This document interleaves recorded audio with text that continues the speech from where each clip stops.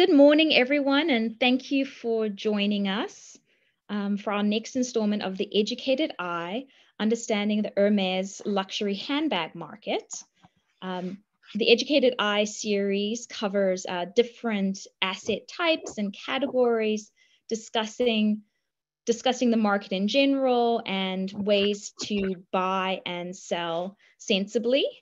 Today, I am joined by Kate Milletz, who is our Director of Appraisals and a specialist in luxury items. I am Carrie Lee Jeffrey, and I'm a Senior Director of Agency and Advisory here at the Fine Art Group. And just as a little note for those that are new to our firm, the Fine Art Group is a large, multifaceted, tangible asset valuation company. We handle appraisals for fine art, art financing, agency, which is sales, advisory, which is assisting with acquisitions. And I'm now going to turn it over to my colleague, Kate, to bring us through the world of Hermès. Thank you so much, Carrie. Good morning or good afternoon to some. And thank you so much for being here to talk about probably one of my very favorite subjects, which is handbags in general, but to talk about Hermès, which is something that some of you may not know. I'm a horse person, so it's deeply rooted for their handbags, which is why just to start off, something that I get a lot about these bags is, are they really worth it? And why? If so, why? And to really be able to explain that thoroughly would probably take days. But in an effort to go through that for you here today is to really talk a little bit about the company and where they came from and where they're going. And, you know, kind of the process of how quickly they became known for quality. And then also looking at, you know, our favorite thing, which are the types of bags and the quality of the bags and the types of skins and what to look for when you're looking at a bag and where to buy and how to buy and kind of those key markers you want to look for. And so at the end of this, we hope that all of you are just a little bit more of a specialist than before we started. So to go through these, and I'm going to try to go through these pretty quickly because they're handbags and they're fun to look at. So I have lots of slides. But as I mentioned, Hermès is deeply rooted in horse leather and the use and really use, which goes back to the way it's constructed. So wanting something that's going to last, something that's hand stitched, something that was made, you know, originally the very first thing that was created was the horse harness and different leathers for carriages. It wasn't until probably about 50 years later, they started making saddles and bridles. And then they moved on to the first real handbag, which is the piece that you see on the screen, which was really made to be, to take your saddle. It could fit your saddle, it could fit your bridle. And this is a handbag they still make today. So if you want, and you have horses and you want to put a saddle in it, you certainly can. But this is one of the largest bags. It's now considered to be a bag that can be used for every day, but really it's more of a travel bag. Slide. And to continue, one of the things that made Hermès so successful, and you'll notice throughout this process is that as I'm going through that, it's a family-run business. It always has been, and it continues to be to this day.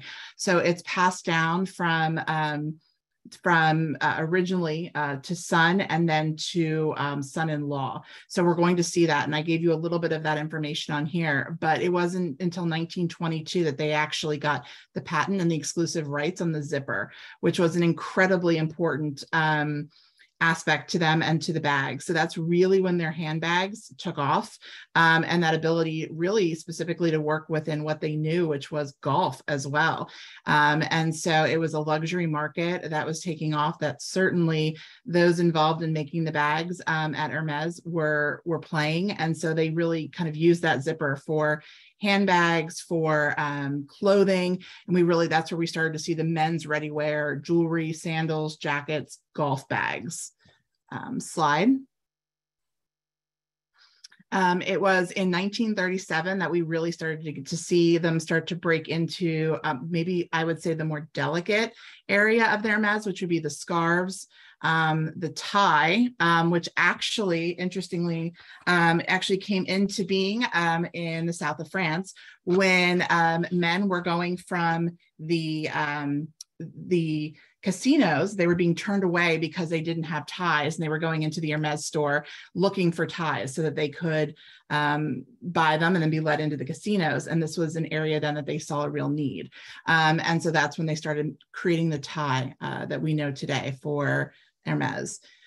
Everybody has heard pretty much of the Kelly bag, which actually was designed in the 1930s, but it wasn't until 1956 when this bag actually became known as the Kelly bag, because that is a picture of Princess Kelly, Grace Kelly of Monaco, carrying the bag. That is the bag in the picture there with a pair of her gloves.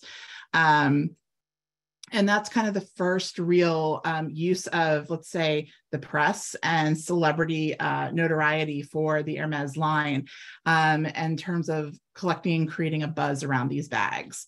In the 60s and 70s, and this is when Robert Dumas, which would be the son-in-law, really took over, and he started out doing, he really saw the need to expand, went into the ready-wear collection for women, and slide. And that's when we see some of the other areas like shoes, watches, that famous H buckle we see on a lot of pieces, from handbags mostly to different pieces of jewelry, and obviously the belt. 84 is when we really saw the Birkin bag come out. For those who don't know, the Birkin bag actually came from a chance encounter with Jean-Louis Dumas, who was on a flight with Jane Birkin, and she was complaining about her kind of satchel straw bag and how it would fall over and things would come out of it, and how she desperately wanted a bag that would have certain aspects that would keep her things safe. And so they spent the flight designing this bag together, and really looking at taking some of the things that make Hermès what we know today in terms of the quality and some of the design features, but then making it really functional for somebody like Jane, who traveled quite a bit. And this bag actually in the picture is the very original, the original Jane Birkin bag. And then we move into the 90s, where we start seeing silver and crystal. Slide. And then we move into the luxury goods market that we see today. And they've really expanded, like many other brands, into other areas, from furniture to plates and home goods. These all have, and something that makes them something we'll see across the board, and even though we're focusing on bags today, is that these all have a strong secondary market. So a lot of our clients, we see these come up at sale, and some of these actually exceed the cost at retail, but if not exceed, then come very close at auction. And that's something, as we talk today about the handbags, we're going to see how much that affects the value. Slide. One of the things that I wanted to mention again, and I'm going to be doing this throughout as we talk about the handbags, is Hermès, as much as they've adapted and added all these new areas and all these lines, is that they've also stayed very true to who they are, as not only in terms of having family still running the business, but also in terms of the quality, but also the design. And everything goes back to this idea of the saddle and the horse and the lines, the clean lines, the functionality. In 2004, we saw the corset, which had a very saddle style to it, which was a Gautier design. In 1999, we saw kind of the canvas side saddle pockets coming out in a lot of the material. And then as early as 2022, so earlier this year, we actually saw riding silks as some of the design ideas for some of the clothing. And so as we get into the bags, we trying to answer that question as to why are they still so valuable? Why do people go to these bags? And it comes down to the family running and making sure that the craft is still there and that the quality is still there. And they still manage the entire process, which is mostly still done in France. They're all handcrafted by artisans.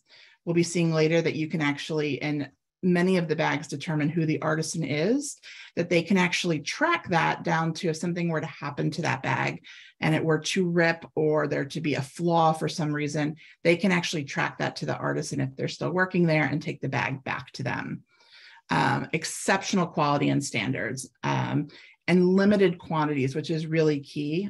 There are some very well known handbags, leather goods that are also incredibly well done, but they may not have the limited quantities available that Hermès has, which on average produces about 200,000 bags a year, which may seem like a lot, but comparatively, a lot of the other bag sellers at this level often produce over 1 million a year. Slide. One of the things we're going to focus on today is spotting quality, and for those on the call to be able to look at a bag and really to determine not only what you like, which is incredibly important if you're buying for yourself, or if you're buying for somebody else, what they might actually like and want to carry, but also these 5 details that really go into when you're looking at a bag. What will determine if it is authentic, but also if it is a quality bag. These are bags, they are meant to be used, much like furniture. I say they have their moments. Maybe somebody spilled a coffee in it. Maybe somebody put it down, the dog chewed a corner. These are kind of the 5 check boxes to make sure that when you're purchasing a bag, we've considered all of these and how much is going to be spent on the bag. Slide. These might be quite small, so I'm happy to share these with anybody, but these are looking at labels and stamps that may be on the bag. It's probably the second question, most popular question I get when looking at these handbags, is not only why are they so valuable, but also how do you tell? And if you look at these, obviously the red X's are going to be ones that are inauthentic, and the green arrows are authentic. One of the ways, and I'm going to kind of go through these fairly quickly, will be looking at the quality of the stamp. So if you look at the one with the silver, you want to make sure there's a certain font, if you will, that the Hermès font, which you can see in the middle, is absolutely not authentic. If you look at the one on the left, and if you look at enough of them, you start to recognize that that is not their font. You can also see that it's very hard pressed into the leather, where the authentic piece, while it's pressed in and it's very clear and cleanly stamped, the one in the middle is incredibly hard pressed, almost like it's going to go through, as opposed to the one on the end, which is coming off, and it's very lightly stamped. And again, looking at the letters, you can see they're not as thick. They're not as clearly defined with that thick Hermès print that we want to see. The one on the bottom, again, we're looking at a couple of things here, but really we're looking at that H. So if you're looking at the one that is authentic, you can see it's hard pressed. It's easy to read. It's exactly where you want to see it, next to the opening, and this is on the key lock on the underside of the leather that goes across the key lock. And the one on the right, the 2 examples on the right, you can see again, it's clearly stamped, clearly visible. The stitching, if you notice in Hermès stitching, and this is something I'll show in another slide as well, but the Hermès stitching is often at a slight angle. And so that's another way to tell if the stitching is perfectly straight. That's another way to tell as well. So between the stitching and looking at the finishing as well, the way the edge is banded and finished, and also the stamp is very clean, it's very clear, and it's very easy to read. Kate, Yeah. oh, I was going to say, looking at some of these stamps side by side, you can see those differences. I think one of the issues that someone may have is if they're going out to market on their own and they're looking at one Birkin, they're not going to have the ability to necessarily compare them. And obviously this is a market that has huge abundance of fakes and copies. And so how important is it to buy from a reputable source for Hermès specifically, or utilize an advisor per se? Because there are many websites where you can buy Hermès and Birkins and other luxury, but not all are reputable, not all have experts, not all are going to be selling authentic pieces. Sure. No, it's a great question. And I do have a slide where I do talk a little bit about that, but I'm happy to incorporate it here because it's a great time, which is these bags are not inexpensive. So in terms of, they range anywhere from a few $1,000s up to $500,000. And when you're spending that, anytime, it's just like with art, there are going to be replicas out there. And so number one, if the value is too good to be true, it probably is. It's looking at who you're buying it from. I mean, do your research. Is this somebody that typically, regularly deals in these bags? Or is this somebody that happens to have a collection?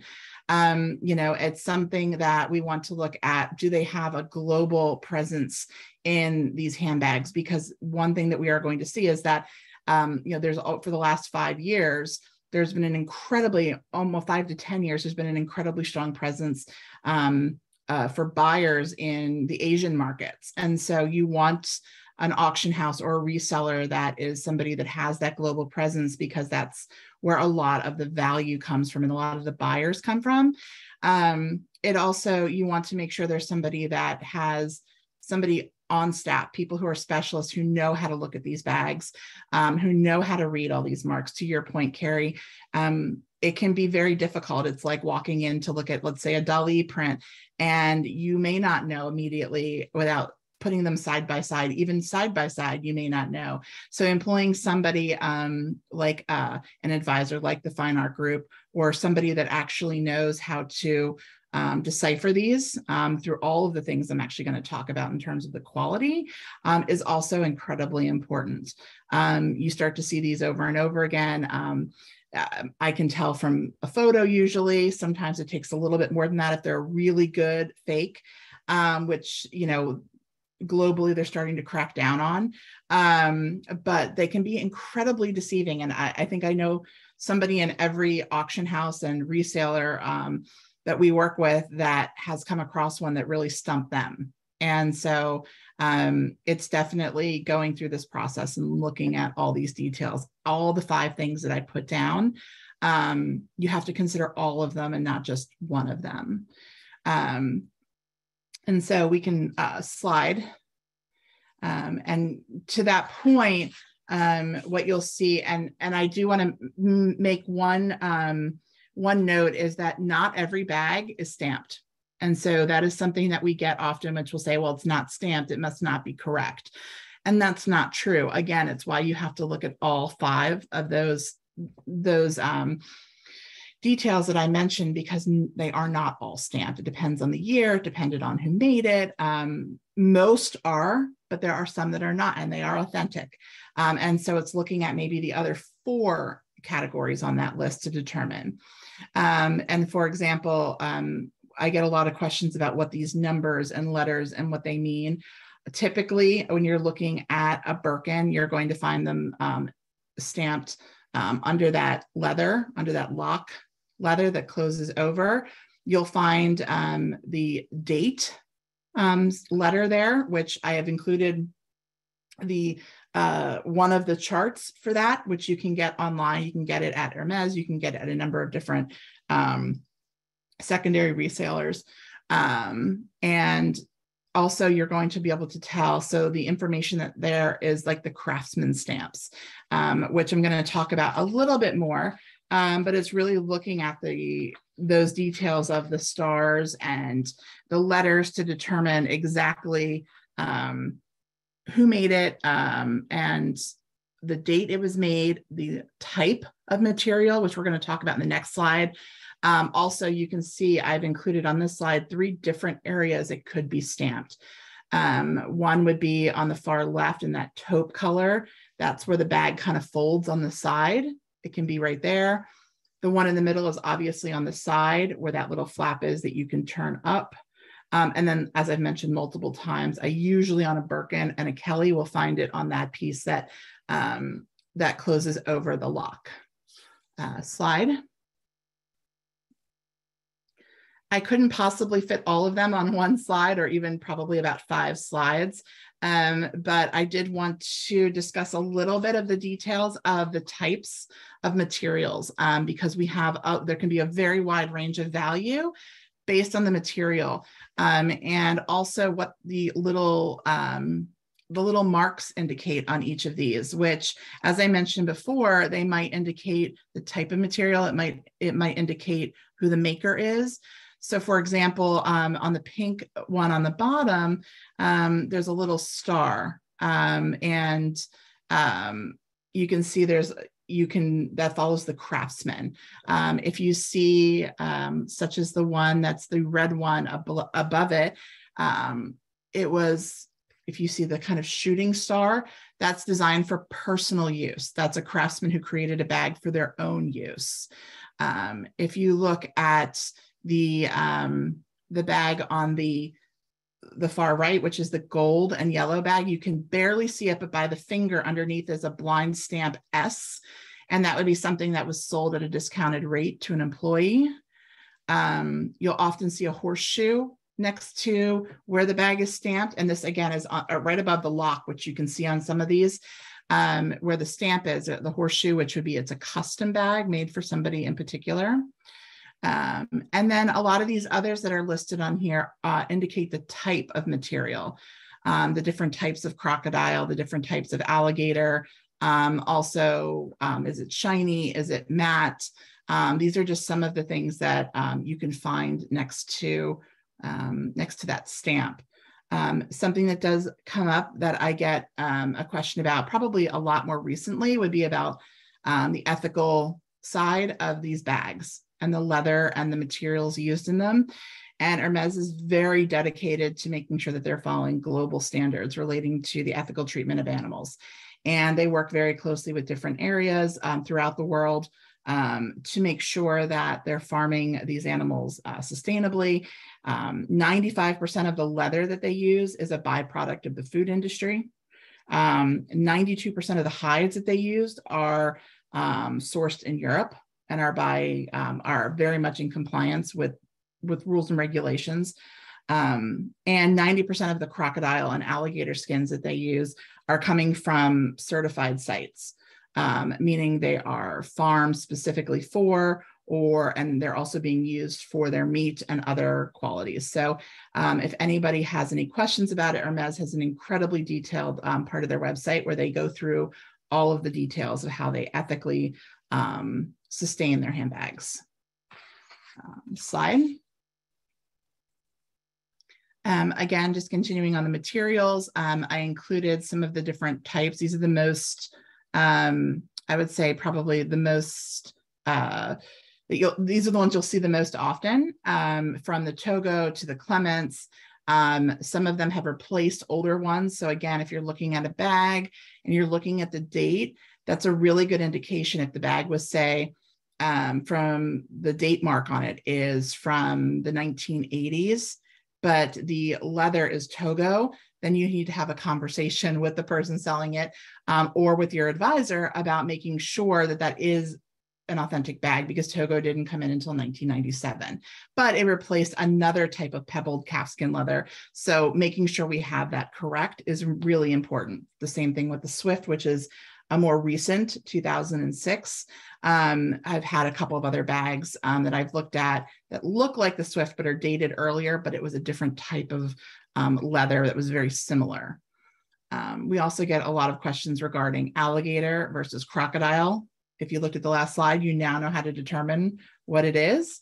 You also need to look at things like matte and shiny. That also determines value. And ostrich is obviously one of the more, one of the favorites that we see quite a bit in all the different colors. Slide.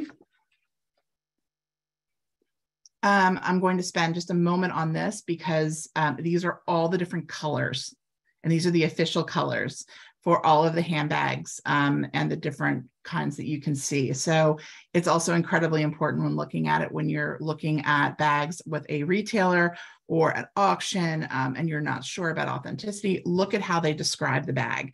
Are they using the right terminology for the color and for the type of material? So that's a really good indication. Slide. A little bit just about style and size. We get, there's two different types of the Kelly bag. Again, they're both, it's just about preference. Neither is typically more valuable than the other when it comes to the retourné versus the cellier. But the retourné is obviously going to be the more relaxed and slouchy kind of version. It's a soft silhouette. Literally, they will turn the bag. They'll take the cellier bag and turn it inside out. And that's what that means. It literally means reversed. And so they'll make it softer and more kind of supple. And the cellier is just, it literally means saddler in French. And it is a much kind of harder, stands up on its own, a little easier a bag. And slide. So I have some additional photos here of real versus fake. Again, to Carrie's point earlier, when you're on your own and looking at bags, you can always have some of these. You can find them, some of them online. If you're working with an advisor like us, we always, we have a very large kind of library of all the different fakes that are out there, which change fairly regularly. And you can see little details from the rivets at the top corner. You can see the one on the left that's not correct. It actually touches the stitching. These bags are way too well made to have that happen. So the one on the right that's not actually going over the stitching would be the authentic bag. Just going through some of the details, looking at the H on the zipper at the bottom and making sure that it's perfectly aligned. And that it really is the representative H, and it has the rivets in the corners. And then looking at the one on the bottom, the stitching, as I mentioned before, making sure that it's, you know, looking at both of these are authentic, but looking at making sure that it has that slight slant and that there are no inconsistencies in it. That's something, again, given the quality of the bags, they wouldn't have. Slide. I had to do one on size matters because very much what you'll see when we get into the values and the next slide is going to be people assume that the larger bags have a higher value, and that's just, it's not the case. And it's about the woman who's carrying it. And so we're looking, I specifically chose the one on the left because I wanted you to see how they fit the woman. And again, it's about what you're comfortable with, what you like, what you're going to carry in it. And so understanding kind of not only the size to the woman that's buying it, and women tend to like a slightly smaller bag that's that can be used day to evening. But also I wanted everybody to see the way that these are described. So often you'll see something described as a Kelly Cellier 25. That goes back to the 25 centimeters, which would be the size. The same thing with the Birkins. You might see it described as a 35 or a 40. And that is where that's coming from, which would be the size. It's also a really good way, and that's measured across the bottom of the bag. That's another really good way when you're looking at a bag to measure it. Make sure that it's appropriately labeled and sized based on what you're looking at. Slide. So I'm going to start with the Birkin, the most expensive bags in the world. There are two different types that I'm mentioning here. One, which would be the diamond We can look at one that actually literally has diamonds in the lock, which would obviously has the highest value. And the next would be ones that would be a simple lock, which are typically on these Himalayan bags are going to be white gold. The Himalayan bag is by far the highest valued of the Hermès bags, both the Birkin and the Kelly. The Kelly actually holds the highest value ever achieved at $513,000 for a private sale in 2022. It is the diamond Himalayan. And before everybody gets excited, there is not some mythical Himalayan crocodile wandering around, the Himalayan mountainside. It just adds to this allure. These are hand dyed and painted like many of the other skins. Very much when you're looking at them the coloration is very much about individually what you like. Most of the time, people are going to go for ones that have more contrast, kind of the darker brown to the white in the middle. The one thing that sets apart the $513,000 bag, besides the diamonds, would also be that it is the Kelly. It's a 28. So it's a mid-size. It's not huge, but it's not the smallest. It's also the gris color. So GRIS, which is the most sought after of the Himalayans. So it's a little bit more of that gray brown. And so that's certainly something that we want to look at when we're looking at the color, why that bag may have sold for 513 over the pitiful 345 that the other one made. So this is the range that we're seeing in these Himalayan bags. If you go on First Dibs or any of the auction sites and their bag sales, these are going to be at the top of the list. They're usually going to have several of them, and they're all going to be starting in the six figures, unless there's something wrong with the bag. Hey, do they know, is there information on how many are produced every year of this particular type? They are very tight-lipped about that. They don't like to state exactly. The problem being that they also do custom versions of these bags. So they don't state how many they make in a year. They will, in the last, I think, if you look at that kind of grease, that gray that I was talking about, there've only been 5 that have sold with the diamonds in the last 7 years. So that'll give you a little bit of a context where when you're looking at some of the larger, bags, the larger Birkins, some of those, there are quite a few more that are going to be the palladium in terms of the metal, the hardware versus the white gold. They're a little bit more affordable. It's kind of if you can say, lower end version of the bag. You'll certainly have more of those than you will of the gray diamond Himalayan Kelly. But they are fairly tight-lipped about how many they create in a year. To give you a sense, not easy to acquire on the primary market. I mean, for certain these bags, you're on a long waiting list. So for a lot of people, the secondary market and acquiring them at auction or through a specialist dealer may be your only opportunity to acquire. And I think that's why it has such a vibrant secondary market. Absolutely. And so to give you a sense, the Himalayan 25 Birkin, so that's a smaller on the Birkin because the Birkin goes up to a 40. They retail for approximately $61,500. And right now, the Himalayan, the average cost for the Himalayan is in about $100,000 to $125,000 without the diamonds. The Himalayan diamond Birkin averages about $250,000 if you bought it directly from Hermès, if you can get on that list and get one. And it's doing the average right now is about $315,000 at auction. So it shows what. Yeah, I was going to say, it's interesting. It sort of parallels the ultra contemporary market, where you have these artists that have such a limited supply offered at the galleries that their works that come up at auction are exceeding their primary market prices to some degree. So it's very smart on Hermès's part, but it really does keep the value in their products. They're not sort of oversupplying and, you know, their bags are going to lose value.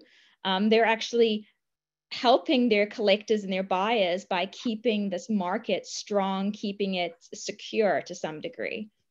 They very much are. And it's not just in the number, of how many they're producing, but also kind of in the allure that they put out of that number, and the, you know, everything from the diamonds to the colors to the parts of the crocodile that they're using, to this kind of idea of the Himalayan crocodile that they've created over the years. If you want to go to the next slide, I did want to talk a little bit about that market, and just looking over the last 5 years that we've really seen overall in terms of all of the Himalayan bags. So the diamonds, the non-diamonds, the Kellys, the Birkins, we're seeing a 21% increase in the last 5 years. And you know what, the average price used to be about 106,000. Now it's about 200,000. Again, that ranges a little bit. When you're looking at, say, the Kelly, the average for 2022 is about 300,000. And I mentioned earlier that bigger is not always better when it comes to these bags, but when the average is about 21% over the last 5 years, looking at the Kellys and the smaller Kellys and Birkins, you know, the Kelly 28 is a 43% increase in 5 years. And that's incredibly significant. And I think it's because not only goods, and often with our firm, we advise a lot of our clients leading up to the holidays with acquisitions for Christmas. And we are looking at these assets, and we thought this webinar would be useful to a lot of new collectors who want to start a collection, as well as collectors who have an established handbag collection, especially as you navigate these sales where some of the values are increasing significantly, as Kate was demonstrating with some of these results. I think handbags, like every other asset class, you know, where you're spending a sort of a significant amount, there should be a level of due diligence that you follow. And certainly it's a passion buy, just like art and some other assets, but you can have a little bit of due diligence and some sensible choices behind that passion. So I think Kate should be hopping back on. But the slide we're looking at right now is looking at some of the strongest results recently. And there's Kate. See if audio's back up. Is that any better? Perfect. Yes, we can hear you now. Great. Thank you. I'm going to leave my video off. I don't know if it's still on, but hopefully it works. So I'm not sure where I want to try to move through, because I know we lost some time, but I was able, hopefully everybody can see the screen. They were able to see some of the other results for some really important bags, including this more recent limited edition that's on the bottom left corner, ones that, you know, just 2019, and we're seeing a price that, you know, purchase price of between 150 and 200,000 is easily reselling for 225 from retail to auction. Go on to the next slide. These are 3 of the most probably common bags to see because of the size and the quality, and just they can go from day to night. They are readily available at auctions and the resellers that all of the resellers that we work with, looking at auction, as well as places like The Real, First Dibs. They're ones that come up regularly. Again, even though they come up regularly, it's really important to check off all of those 5 details I mentioned before. It doesn't just mean for the Birkins or for the Kellys. It's also really important for all of the Hermès bags, because at the end of the day, they are all handmade, and the quality is there and should be checked on every bag you're looking at. Next slide. As I mentioned before, and I've mentioned throughout the presentation, when you're looking at buying and selling, not everybody can get a bag from Hermès. And most of these bags that we've talked about today are special order, and that's even if you can get on a special list. So we obviously, we want to, these are some of the resellers that we look at that are really great for buying and selling. You want to look at places that have in-house specialists who really know what they're looking at. A global market presence, which I mentioned earlier, because we want to make sure that some of the areas like in Asia where we have the strongest buyers for this material right now, that it's somebody who is working in that market. Making sure they are someone who's an authorized reseller, meaning it's somebody that Hermès knows is selling the bags, has stated them to be selling authentic bags. And as much, we hear a lot with paintings, we'll often say, authenticity guarantees and those little slips you get don't mean anything. For the sellers, though, if you're buying a bag that is being resold, you certainly want to be working with somebody that if the bag turns out not to be correct, that you can take it back to them and get your money back. Or if something else comes up with the bag that's not based on what it was when you bought it, that they are reputable and can work with you with the bag, also helping you potentially to take it back to Hermès and have it fixed. Like I mentioned, we know who the makers are. On a lot of the bags are stamped, and they often will take them back to perform work on them, much like a piece of art and an artist. Next slide. I just wanted to bring up a couple of these. As of right now, these are 3 of kind of the trendiest bags right now for Hermès. They've come out in the last couple of years.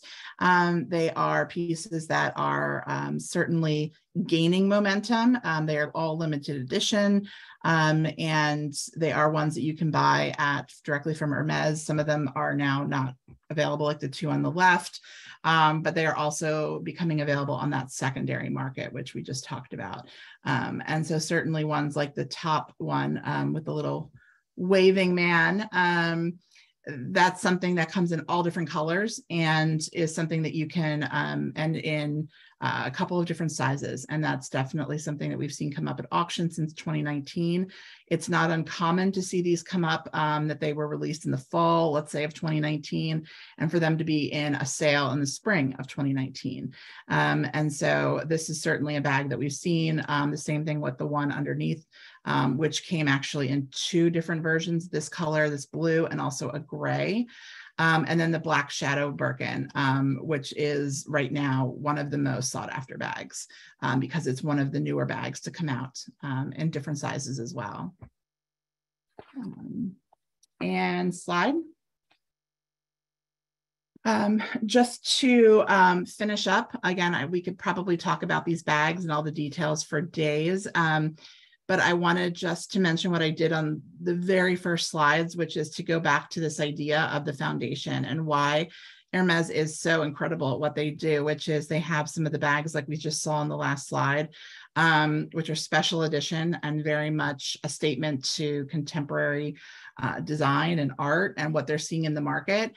But at the end of the day, they also have, and these are all bags from the last year, always go back to their foundation, which is this idea of incredibly well-made leather and this equestrian style design that these all walked the runway in last year. So it's incredibly important to who they are, sticking with the tradition of the bag, and something I think that they will continue to do. And that's why even some of their, even over some of the bags like we saw on the last slide, which are definitely very interesting and contemporary and fun, their classic handbags, the Birkin, the Kelly, are going to be the bags that still carry the highest value, and for the purpose of the quality. So I hope everybody learned a little bit of something today, probably a lot more questions as well. And we are here to help at any point. And we're going into the holidays, so hopefully everybody can take this and use this for some great shopping. Well, thank you so much, Kate. As always, like a wealth of knowledge, and I think it's a really important topic to talk about. It's wonderfully fun to talk about handbags, but there's so much value here and so much variation that I think it was a webinar that was well needed. And as I mentioned at the beginning of the call, the recording will be available on our website, and we will be announcing our next webinar in the upcoming weeks. And if there's any topic you'd actually love us to cover, let us know. Thank you very much for joining us.